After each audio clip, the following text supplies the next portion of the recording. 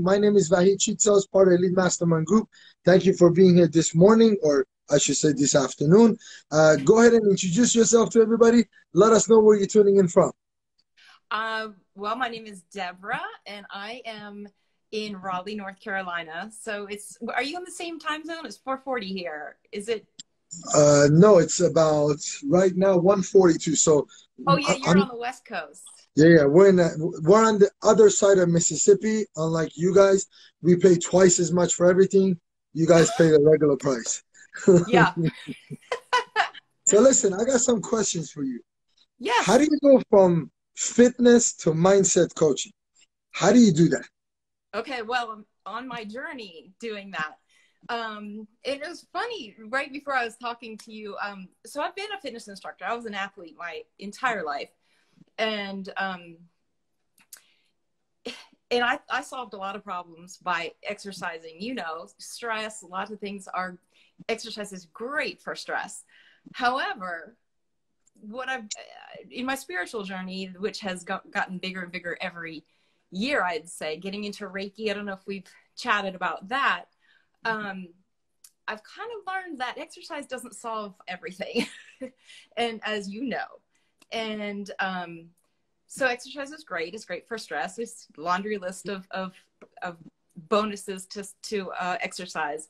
But I'm realizing mentally, if we're not dealing with our problems mentally, you can exercise all you want, but your problems are still going to be there.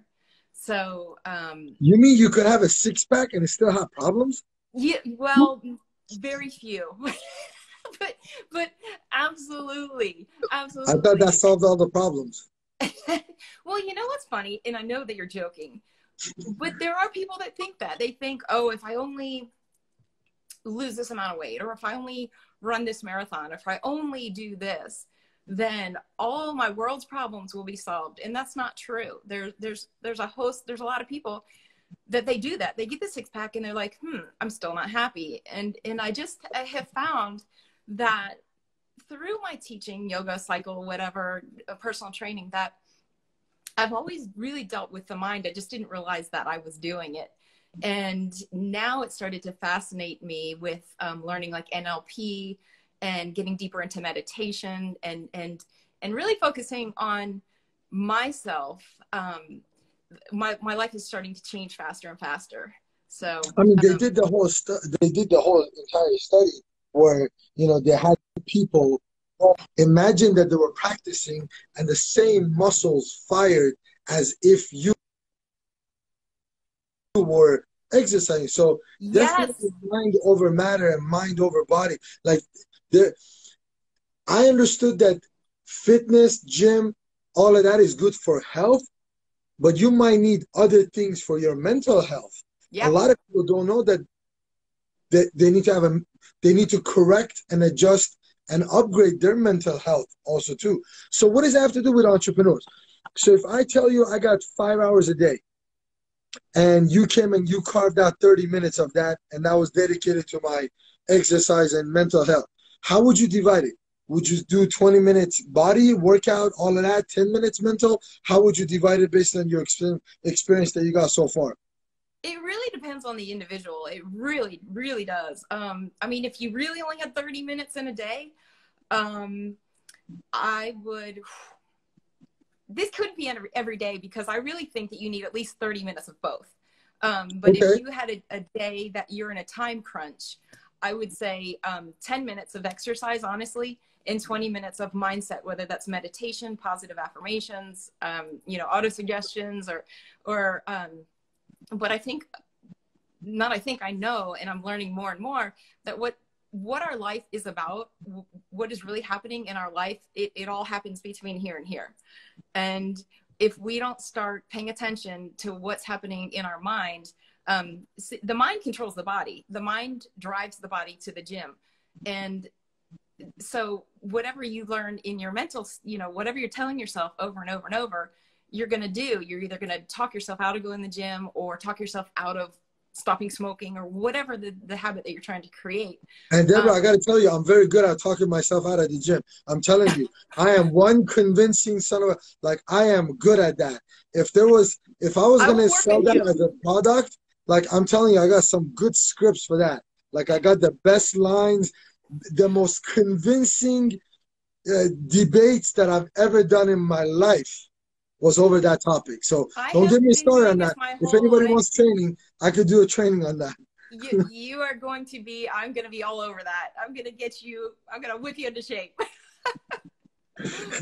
but it's not just, I think making excuses is the first stage of it. But I think as an individual, when you do more self-development, even if you're giving an excuse, knowing that you're giving that as an excuse is more important than what you're doing or what you're not doing. Because a lot of people are giving excuses in their lives and they haven't got to the self-awareness or the enlightenment stage where I know I'm giving the excuse. Yeah. Knowing that to me is very, very important. Being conscious about it, very important, because there was a time in my life where I did give those excuses. Yeah. And I didn't know there were excuses. I thought they were not. Right? Yeah, you didn't have that awareness. Awareness is everything. Exactly. That's where your journey starts. Yeah. Yeah. So that's a different, stage and everything else. But I don't know. I have to do a little test with my group. I got to see if they're in shape. If I'm mentally more healthier than them, can I outrun them? my willpower. You better practice starting your mind, like you said, Dr. Joe Dispenza. I'm not sure if that's who you were referring to. You can. They have studies that your biceps can grow if you're not just, you can't just sit here and wish for it. You have to be really dialed in. It's way deeper than that. Definitely. But you can practice. When I was playing basketball, I would practice at night before I went to sleep. I would practice free throws. They have found that you get just as much gains when you practice something that you're already doing for the most part. But then they've also taken with NLP people that have never played piano before. They somehow programmed them. People that never touched a piano sat down and could play like Mozart. So the brain is just really fascinating. So if you can give us one or two advice to somebody younger than yourself, I mean, you look like you're 21. So what advice would you give to someone who's like 18 and they're trying to become an entrepreneur? Well, I have a 19-year-old and an almost 16-year-old. So that's your sister. That's not your daughter. We're not going to talk. There's no way at age 21 you'll have, no way. I'm not buying it. But okay. Yeah. I'm way older than that. So I have a lot to say. I mean, if you have all day, but if I have to narrow it down to a few things, I would say do not be afraid to fail. In failure, to me, it's just a negative word for an opportunity to learn. Because if you think about, we wouldn't have the light bulb, we wouldn't have the airplane, we wouldn't have all these things if these men and women were afraid to fail. And so fail, so they're just, and I used to, being an athlete, I was a major athlete my whole life, a high level athlete. Did you win or did you lose? Like, people didn't really care about, well, how was your defense? How was this or that? Did you win or did you lose? So failure really has a bad connotation. But now I'm like, bring it. Nothing to me is a failure at all. It's all a life lesson. And I'm learning them faster and faster, as you do when you get to a certain age. But if I could talk to younger people, not younger people, anybody of any age. I mean, I'm jumping off into new stuff. Hey, this is my first real live with someone that I don't know. So just don't be afraid to fail. Yeah, I was nervous before this because I've never done this. But I think your passion and your desire to spread a message has to be bigger than your fear. So it's so funny that you say that, Debra. There's a guy, I'm not going to mention his name, I'm not going to call him out. He has about 2 million followers, 2.5 million Instagram followers. Yeah. And this guy before me, he'd never done, like, nobody knew his face. Nobody knew who he was. Never done a live videos, none of that stuff. Yeah. The other day, I kind of pushed him to do a live session. And after that, it just became little by little. The other day, he was just walking around doing live session with absolutely no point. People were watching it. And I was like, does this guy know that I kind of started him off on this path? Like, I'm the cause of these 50 people being on this live, absolutely doing nothing, just purely wasting time, just checking out the nature and everything else. I was like, why cause that? But that's the beauty of it. It has nothing to do with your age. I think a lot of our parents and our culture and where we grow up, a lot of times we force our kids to have that mindset that failure is a bad thing. But if you look at it in a logical way, the faster they fail, the sooner they're going to get to success. The faster they learn. You mentioned light bulb, you mentioned all other exactly. Why don't we just go through the failures faster?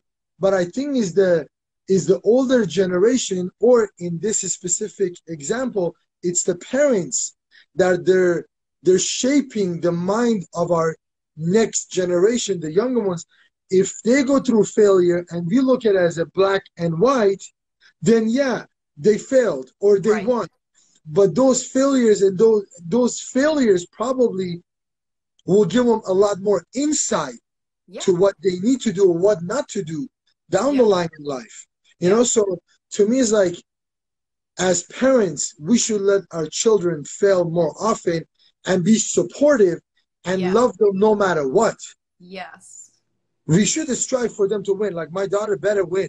Like, when we go to sport, like, she's 15 months old. She doesn't even know, but we better win. Like, with any means necessary. Like, if we got to punch people, we got to tackle them. We got to win. But even if she doesn't win, then we can come back. Let's go to the house. Let's recoup. Let's go into the locker room. Let's find out, what did we do that we got our ass handed to us? Like, what do we need to do? What did we learn from this? Because I said that on another live, and I kind of created that. I said, your W's, your wins, give you a lot of ego. Your L's, your losses, give you a lot of humility and knowledge and wisdom. Yeah, yeah. I was talking about that same thing today. Yeah, with one of my daughters. I was like, I feel like you need the wins to not feel like a total loser. Because, you know, the teams that went through their season 0-20, and they are like, ugh. I mean, that sucks. Okay. But I think a balanced season. Okay, I did. But Debra, as long as they don't repeat it, it sucks if they repeat 0-20 again. Not learning, right?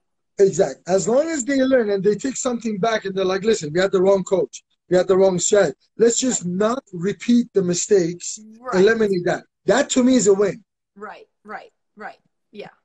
You just don't want to have every season like that, or every decision. And I saw you on a live earlier just talking about, I mean, on a daily basis, even as adults, we make the same mistakes, or and then we have to be like, okay, first of all, I'm big on forgiveness, and we don't forgive ourselves enough. I'm not talking for bad stuff. I'm just talking for the little stupid stuff we beat ourselves up about. And we really have to forgive ourselves, but then, but learn the lesson. And I feel like the older we get, the more aware we get, the more enlightened we get, the faster we learn the lessons. I mean, I've had some really harsh scenarios delivered to me in my life, and life just keeps delivering you the bad ones until you get it and you go, aha, and you change your direction, you know. So, and listen, to me, I don't think anything happens by accident. I think there's a purpose to everything that happens to you. Absolutely. And you just got to look at it that way and just go through all of those challenges. Because when I mean, in life right now, it might be called failure, but down the line, it's called experience. Like, yeah. I mean, that's just the way it is, right? So the sooner you get to that phase, but I think having a good support system that might come in form of family or a spouse or some center of influence, people that are you got to have that. So when you go through the failures, or if you're going through that journey, you at least have that security. And I think that's why faith is so important in entrepreneurship journey, because then that's like the wall that you lean on, that you know is made out of concrete and it's going to always be there. Like, it's your safe zone that you just lean on for like a minute to catch your breath. So I think it is scary going through entrepreneurship and that journey, especially a lot of business owners are going through that right now. But having that support system allows you that breathing time for you to gather yourself and come up with innovative ways to adapt and change and make that a good situation, make it a good, I don't know if I said it right, but. No, and that just brings me back to the word team. You know, I'm not playing active sports anymore, but there are a lot of metaphors and a lot of things that I draw upon, and that I'm thinking about right now is who I surround myself with. And just, you know, we don't have the choice when we're younger who makes the team. You're put on the team or you're chosen for the team. But now as an entrepreneur, you choose your team and you choose your support system, and it's your responsibility, and accountability is huge. You can't be pointing fingers from the top to the bottom. You have to take accountability. So Deborah, when am I getting the invitation to the team? When am I getting the invitation to the team? Am I getting the invitation? Am I invited? To my team, you absolutely, yes. And we're going to work on your gym excuses too. You know, a lot of people have been working on that for a long time, Deborah. I'm good at what I do. I'm really good. I'm getting better. I'm getting better at it. This COVID-19 has given me a little bit more time, so it's cool. But I used to walk around the office a lot more before because there were people in it. Now it's just me alone by myself, and everybody's quarantining and everybody's staying at home. So it's definitely, listen, I think mental health is way more important than going to gym, but still staying healthy is important, especially if you have other people relying on you. Yeah. Sorry. Bless you.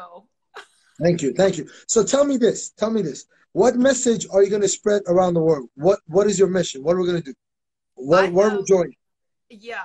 I have so many messages. I just feel like I'm just getting started. I feel like my life is just starting. And one of my messages is, okay, I'm just going to tell you, I'm going to be 50 in July. And I want people, no matter what. You're lying. There's no way. There's no way. You're lying. Okay. But we'll take it. Okay, cool. No problem. So, and I feel, 49 years young, like I believe, again, everything happens between here, and you can talk yourself into something or out of something. And I want to talk people into being happy and living your best life from where you are right now, no matter what your circumstance is right now, today. You have to be happy with you, because you're the only one, cradle to grave, that is with you, birth to death, it's all you. So my life has changed once I started looking in and taking accountability and stop blaming anybody. There's people that I've removed from my life that didn't need to be there. And that's part of being accountable for who your team is. And I guess just invest in yourself with mentors, or, creating who you spend your time with, books, learning, never stop learning. And, they've talked to people on their deathbeds, and they say, what do you regret? And very few people say that they regret doing something, but they regret not doing something. So I think right now in this time, it's a huge time to self-reflect and learn and think, look around, and you might have to you might lose a job, but it might springboard you into something better than you had. So if you see the vision that you want, just really see, a big Reiki term is not worrying about the how. You have the desire, the burning desire, you can see the goal, and you just keep going, and you get there, and then you reverse engineer it and you look at how you got there. It doesn't matter, that you have all the steps, because plans change, I agree with that 100%. But listen, we need to do another video, because you touched up on reflecting inside, accountability. We're also talking about NLP, a lot of different things that I think they need more videos. I don't think 30 minutes is going to get the job done. So we're definitely going to do that, so we could explain what that is, because I've seen so many people go through this journey of entrepreneurship and owning their own business, or wanting to get out and produce more and create more. But you need a set of tools to allow you to do that better and faster. So having that ability to know what those tools are and have it at your disposal, that's very, very, very important also too. No, I'm trying to make videos on my page to help people in their now, today, not like today, right now, in that, because that's all we have control over. And so definitely, learning the tools is that, You're doing a fantastic job. I love your page. Keep up the good work. I appreciate you taking this busy time out of your schedule and being with us. Hopefully we'll get to do more. Absolutely. Thank you so much. I'm grateful for you asking. Right, you got it. Talk to you soon. Take care. Okay. Bye-bye.